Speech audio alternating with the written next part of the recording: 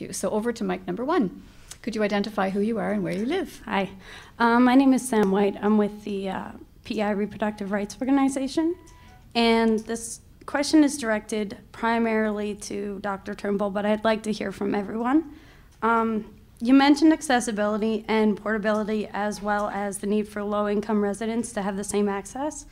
What are your opinions on the fact that PEI is the only province without access within our own province to abortion services, and also the fact that the province is funding less than 10% of the abortions off-island?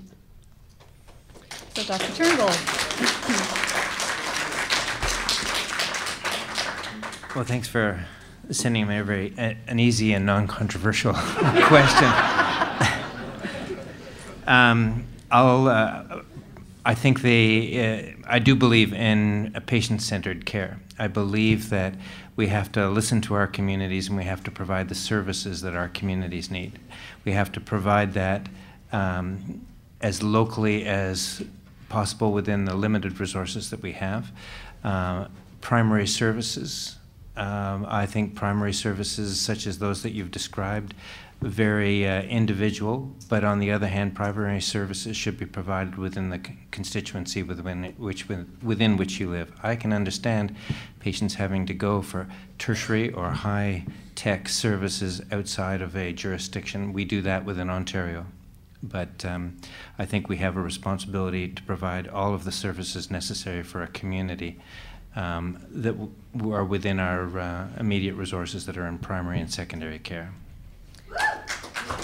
So now I'll turn to Leo to speak on behalf of Health PEI. Just not that I want to cut it off, but just so we have him as the big boss, he can speak to that, and then we'll move on.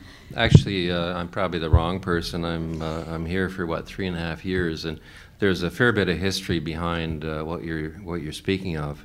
I certainly support the concept of availability of all primary care services on the island. I don't know the history of why we have not, and I'm going to pass it on to someone who's been here for a long time. I can tell you the history later if you like. Love to hear it. Love to hear it. No, so, Keith, do you want to take just 1 second or 1 minute there? Or? Yeah, it is mentioned there. It's a controversial subject. It's one that has different perspectives, and that. I wouldn't disagree with the earlier comments on what services should be provided as locally as possible. We do have some challenges in what broader services we do provide here, and we don't provide everything. I do understand that this is not the same as a heart transplant or whatever, so in terms of the complexity, but it also requires, we're a province of 144,000 people, and it creates some challenges for us in terms of being able to provide the services here, no matter what they are. We will do our best, and I know there are conversations that will be occurring because the minister has committed to meet with the group to talk further about that matter and what might be able to be provided there. Thank you. Would you be able to speak in regards to the lack of funding?